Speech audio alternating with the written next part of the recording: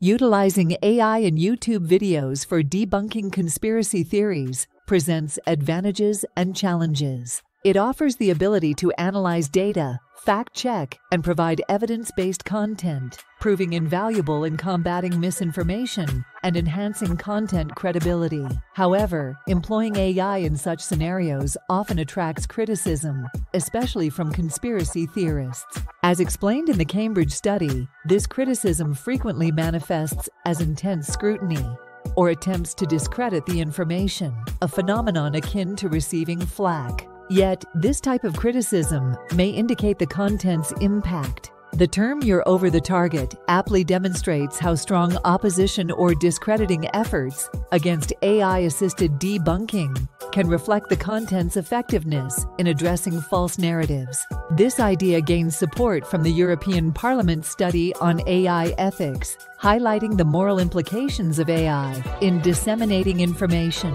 A prime example of AI's application in this realm involves addressing theories around council tax and the necessity of government or judicial approval on court orders. Such cases illustrate AI's dual role in debunking conspiracies on platforms like YouTube. While it can provoke criticism and efforts to undermine the content, it also marks the video's success in tackling critical issues and fostering informed discourse, as discussed in the CNET article on AI misinformation.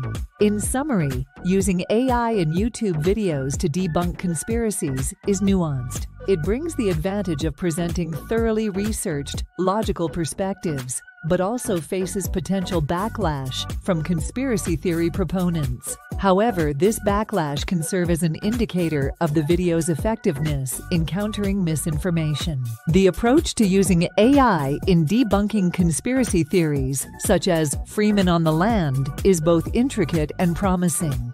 AI's capability to analyze extensive data sets and recognize patterns is crucial in separating truth from fiction, enabling it to systematically cross-reference legal documents, historical data, and court decisions. This is especially relevant for theories like Freeman on the Land, which claim that individuals are only bound by laws they consent to.